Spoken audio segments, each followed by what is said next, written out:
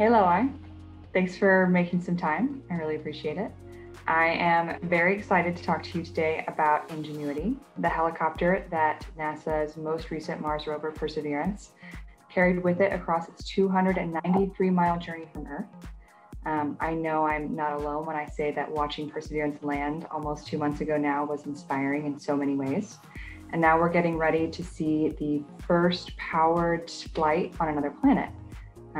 What some people don't know is that you were a part of making that a reality. So can you tell me, what was your role on the Ingenuity helicopter design team?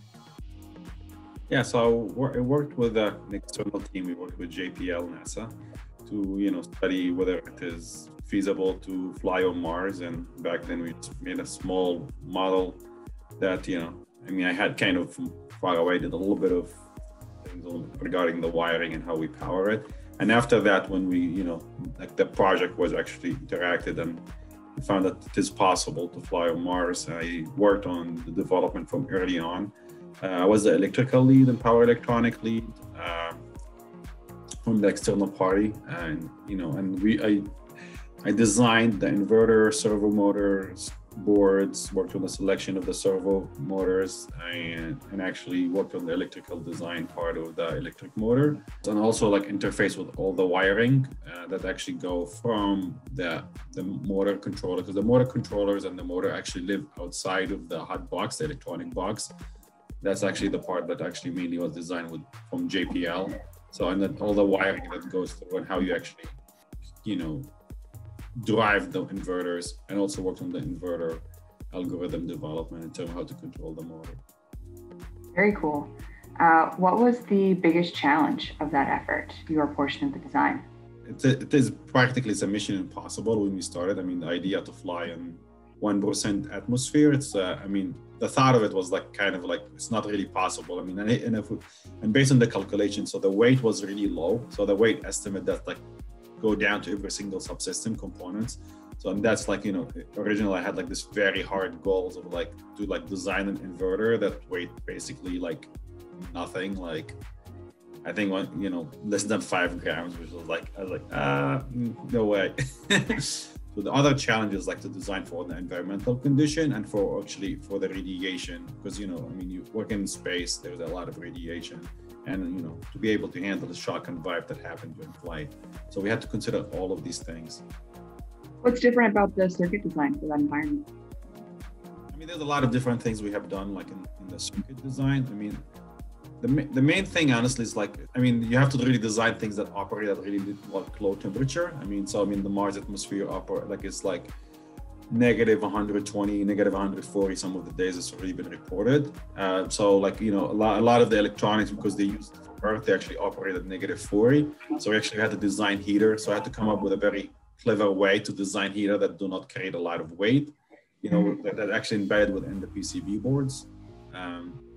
And you heat up the board to negative 40, and then you actually be able to use Earth-rated electronics. That just from that aspect, other than the radiation problems. Interesting. You mentioned getting to partner with some of the members at JPL. I know a lot of engineers, myself included, have daydreamed from time to time about joining NASA or JPL. Can you pull the curtain back for us a little bit on that and tell us about your experience working with the team? Honestly, I worked with a lot of people through my career. Some of the smartest people I worked with at JPL.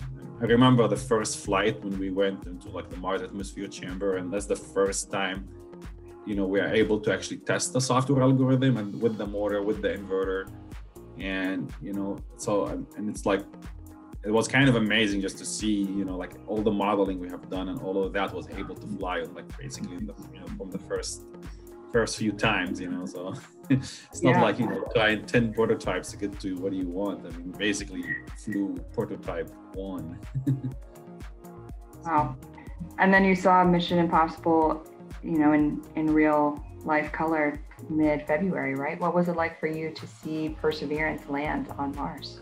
The big day is still coming. The fact that the helicopter was able to communicate back to Earth,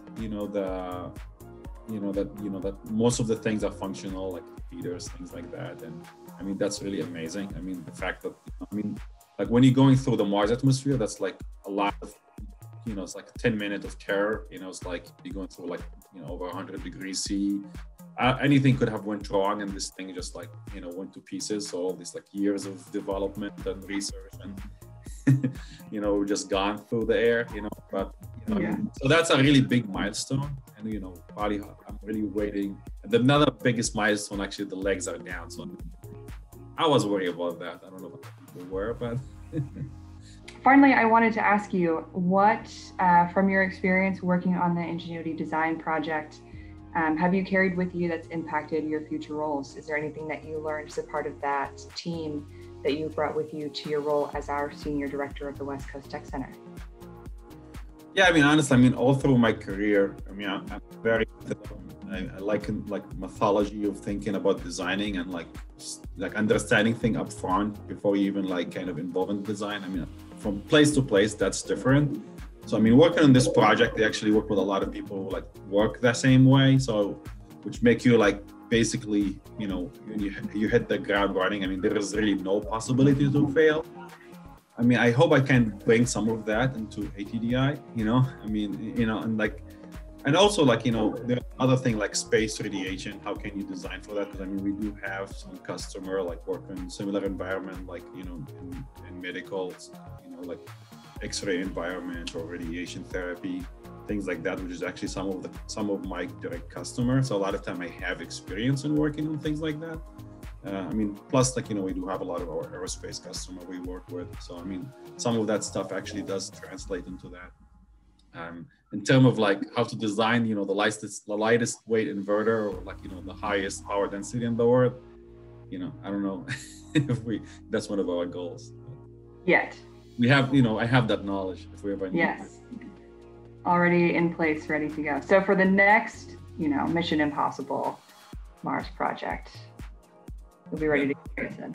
Well, thank you so much for your time. I know that you're a very busy man, but this has been very cool for me, and I appreciate you sharing your insights into what is a very cool project that we'll all be watching closely. And I'll be texting you for those behind the scenes updates. Just keep your phone around.